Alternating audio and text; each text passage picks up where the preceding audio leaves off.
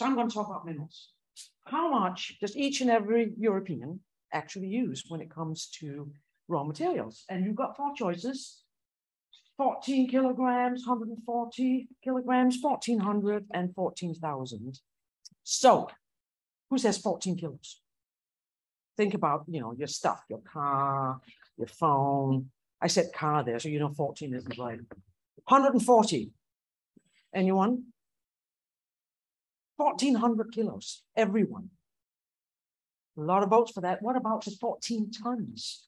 Anyone? 1 vote for that, 2 votes for that. Okay, I'm not going to say who it is or what it is yet. I'm going to say that in a slide if I can. Yeah, I'll get to the answer. So I'm going to talk about sustainability of raw material supply, and I am going to sort of focus in pretty much on the minerals side.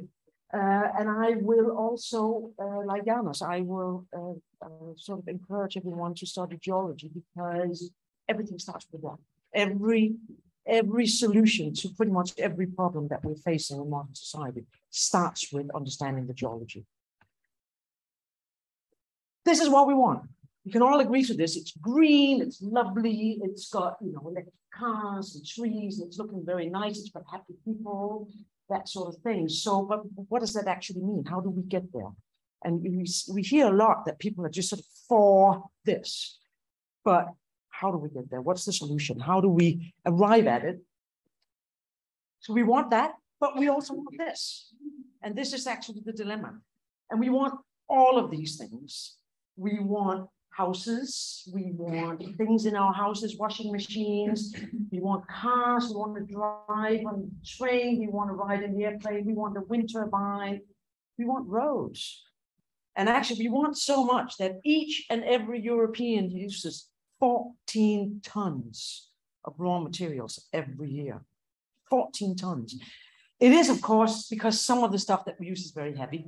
The gravel that goes into the roads, for example, I bet you didn't think about that, or the clay that goes into your house, but those are raw materials too. So everything that we surround ourselves with, we dig it out of the ground. And you can see some of the different elements, some of the different metals, some of the different resources that go into the things that we use. So this is also what we want. We want that beautiful green earth, but we want all of these things as well. So how do we do that? Well, we start with the rock. And this is sort of a little bit like what Janos was saying. This is actually sort of the energy transition in a nutshell. So you see geology on here, you see the subsurface, and then you see all of these new technologies that we all kind of know that we need to implement, and we need to implement in a hurry. It's everything from sort of storing energy, storing carbon dioxide, as Janos was talking about. It's wind turbines, perhaps in the marine environment. Where do we put them? We need to know the geology to be able to actually know where to put them. We have the shallow geothermal and the deep geothermal. We have solar panels. We have mines that get minerals for batteries, for example, but also for the wind turbines that we have offshore, onshore, and actually that's offshore as well, for other energy technologies as well. And then we have another option to store our carbon dioxide, perhaps get it to react with rocks, rather than just pumping it into cavities. And of course, some of us have nuclear waste that we also need to deal with. Big environmental challenge for not just for us, but for many, many generations to follow us.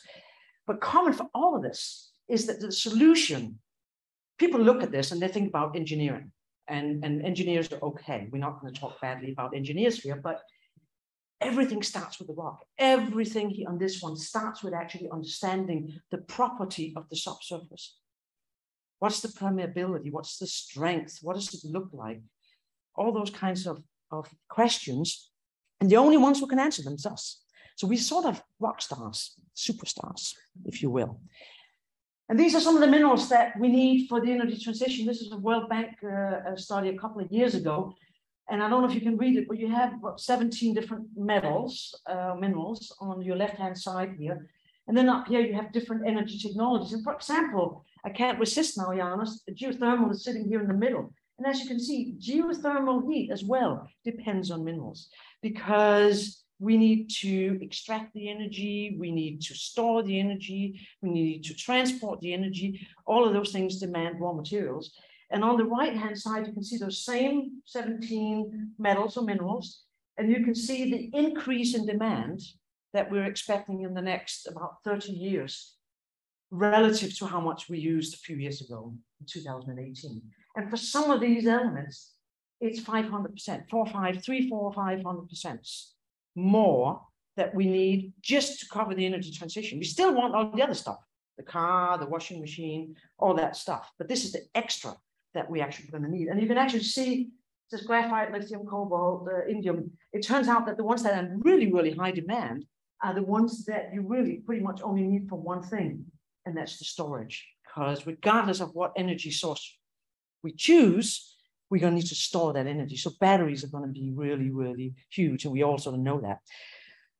So what are we going to do? How are we going to get this? How are we going to get these minerals? Not just, again, the one for the energy transition, but also all the other ones that we want, and still be as green as possible about what we're doing. Well, there are basically three options. And you'll hear this a lot in politicians, media. Everyone actually has an opinion about this. And many times you'll hear, we should just use less. You know, just manage without it. You know, it's we should be more sustainable, and we should be better at you know, being stewards of the earth and all of that. Use less. Recycle. We hear that a lot as well. We should just recycle it. We have so much stuff at home in those houses. The drawers are full of old mobile phones and computer games and all kinds of things we don't use anymore. Let's just recycle it, and we'll cover everything we need. Or we can mine it. That's sort of the last option, and it's not the most popular option, typically. So can we manage? I'm just going to briefly touch on those three.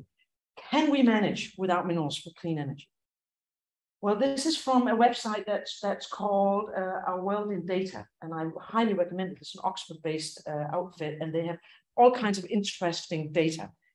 And what you can read there is that 940 million people, these are real people, they don't have access to electricity. 3 billion people, that's 40% of the population on this earth, are cooking over open fires. That's not very healthy. Per capita electricity consumption, it varies more than 100 times. And I'm now going to guess that pretty much everyone in this room is at the high end of that. And those people cooking over the open fire, they're under the low end of that. So we're going to say to them, just use less. Per capita energy consumption, tenfold. And finally, not surprisingly, that spectrum is very highly related to income and poverty. So can we manage without it? Well, if we're serious about this, and we are, then we can't actually, you know, we can't tell those 3 billion people, you know, don't use as much as you do. And so many of these goals depend on actually access. And one of them is actually affordable and clean energy. And many other things go into it, you know, poverty, climate action, good health and well-being, and gender equality. I mean, who do you think those 3 billion people are? I can guess what the gender distribution are of those. Reduced inequalities, responsible consumption and production. So we don't actually need less energy. We need more energy because we want those 3 billion people to have access to clean energy. And that will too be better for the climate. So using less, yes. Do remember to turn off your lights. Do remember to use less. But in the global picture, that is not going to be the solution. That's going to be something that we do because it's the right thing to do, but not because it's actually necessarily going to solve the world's problems. Second one, let's recycle. Let's close the loop. And this is if you Google circular economy and hit images, this is a very small subset of what you get. And quite interestingly, many of the pictures you will see are closed loops, oftentimes in the color of green, because it makes us feel good about it. It makes it feel very sustainable and very nice. And so is this actually an option? We'll all get that stuff out of our drawers and we'll take it in, and it will cover all of our needs. And I'm actually, usually I show like 10 slides, but I don't have time to do that. So I'm gonna jump over a lot of my thinking here, but I am. We are very good in time, so. There we go. I am going to just make a couple of points about recycling. If we look at what kind of raw materials we've used throughout sort of history, we could start all the way over in that corner. It's the Stone Age, and we just used flint. And then as we got a little bit more advanced, we started adding in different metals. This is what it looks like today, or maybe even worse than this. We're pretty much using the entire periodic table. And as a geologist, I can tell you with certainty that there are no rocks that actually look like that. This is many rocks, many different rocks that we have to get out of the ground to deliver this. But interestingly, and the real point here is that we're using things that we didn't use, that our parents didn't use previously. That means you don't have it at home in your drawer. You didn't used to use it. You have an increasing demand. You need more this year than you did last year. And that means you cannot actually cover what you need. And this is another issue. You've seen this one before. I mean, as long as I'm driving my car, you can't recycle it. So there's a residence time that stuff has in our lives. Yes, we do have things in our drawers, but we also have things we use. And if we build wind turbines to last for 50 years, it will be 50 years before we can recycle it. And that's a very important thing to remember. And basically, when we think about recycling, we do see that our drawers back home, and we see maybe waste dumps where you can see there's, things are piled up. There's a lot of it. And surely that is a resource that we can use. And absolutely, it is a resource we can use. But the interesting thing is, again, if we need more next year than we did this year, we can take everything. We just use things for 1 year, drive my car for 1 year, and then I'm going to recycle it. But if I need 10% more next year than this year, it will only cover 90%. But then you'll sort of say, well, what about the other car that you have? It's like, yeah, okay, we can do that. We can empty all of our doors. We can empty all of our garages. And then maybe we will actually cover this year's need, maybe next year's need, but then we've run out. Then there's nothing more. There's nothing left in our drawers. There's nothing left in our garages. So we can actually, recycling is only sustainable if we recycle 1 year's consumption at a time. Every year, we can recycle 1 year. We do more than that, we mine that resource and we make it unsustainable as well. So yes, we do need to recycle, but no, we cannot actually cover something that we need 4 times as much of next year than we did this year. It's not, the math is not going to work. And that brings us to this stuff, the dirty mining, digging things out of the ground. Where do we do that? Well, these are not mines. This is actually mineral deposits. And it's just a few pretty much random elements. This is gallium, germanium, graphite, and indium. This is from USGS's website, where you can go in and download data for the entire world, and you can pick your favorite metal. The reason I picked these metals was actually that there were some of these people who say, well, just recycle. Just empty your drawers and we'll recycle it, because we need to do that because we're running out. The Earth is running out of gallium and germanium. And so I was like, really? Is the Earth really running out? And so you go in and you see here, gallium is the purple. We're not actually running out of gallium. There's a lot of available resources in the world. And if we need more gallium this year than we did last year, we need to dig some of it out of the ground. And some of it we can get from recycling. What do we actually mine? I find this is a very sobering figure, and I never really know what I want to say about this, but I just find it very, very interesting. And so something for you to think about. This here is everything we mine in the entire world, this left-hand column. The pink stuff is iron. So almost everything we mine is iron. The little bit that's not is in the blue here. And we blow that up and see, what is that then? What is it that isn't iron that we also dig out of the ground? Well, there's some copper in there. We've heard about that. Chromium, there's some aluminium. We know all of those things. But what you can see in the top right-hand corner, here's a tiny gray square,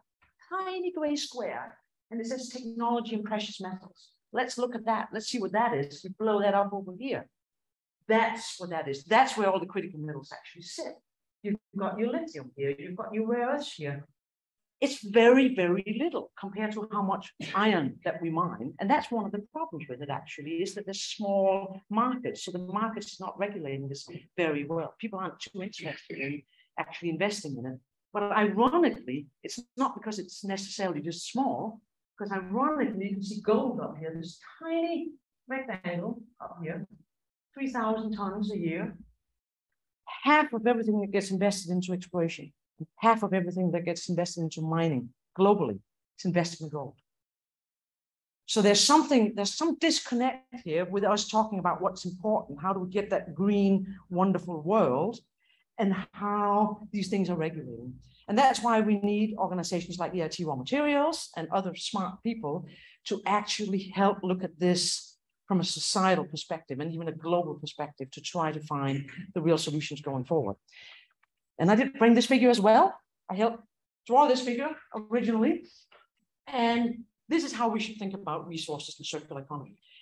We need to get things into the loop, even if it's something that we use less of next year than this year, so that maybe one day we can actually just recycle all of the stuff that we already mined. At some point, someone dug it out of the ground. And that's just an important thing to remember, because we like to pretend we don't need to do this, but we do need to do this.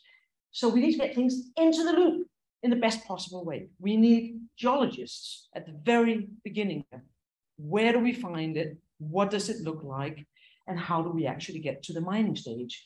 Even in the mining stage, we need geologists, because they need to say, well, you know, we should be digging over there. We should go this way. We have to do it a little bit differently.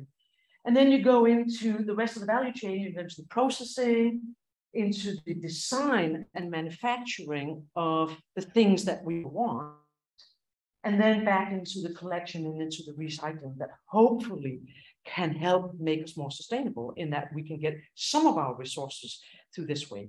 And I think very importantly, I think we need to talk to these guys, the people who design our cars and our computers, because if they start taking responsibility for this happening in a good way and this happening in a good way, then maybe we can actually move towards greater circularity. And also we can think about how we can minimize the waste, which looks pretty on this figure with a little bit here and there, but in reality, there's a lot of waste right here, a lot of waste right here, and a lot of waste right here. And we could look at those waste streams and see, can we become more sustainable? So in summary, what is it we're going to do? Well, we're not going to manage without the minerals, but we are, and we should think about using our raw materials more sustainably, and we should think about more equality across the globe. How do we make sure that everyone has access to what they need and no one uses more than they need? So that is the responsible consumption. So we should absolutely think about that. We should absolutely think about recycling, and we should absolutely think about mining. And the cool thing about this is that it starts with the rock. The geologists are the superstars in this solution here, because we know how to do these things. Even when you think about recycling, again, engineers and chemists and metallurgists, yes, they are, but we are the ones that actually know how to describe a resource. And I mean, this is a resource. I have to be careful. I don't click on anything now, but I do want to, you know, this is a rock. We could look at this as a rock, and we can describe it the same way we describe a rock, and we should. So the geologists are the superstars. And also because, and we'll hear more about that because we're moving away from minerals when I'm done talking, all of the environmental impacts that we get from all of these things, the environmental benefits from the top one and the environmental impacts, because they are real, we need geologists to help mitigate those as well. We need geologists for groundwater. We're going to hear about that in a little while. How do we make sure in a mining operation that we are not destabilizing the ground or the groundwater sources and things like that? So geologists are the superstars because everything starts with a rock. And with that, I'm going to stop. Thank you.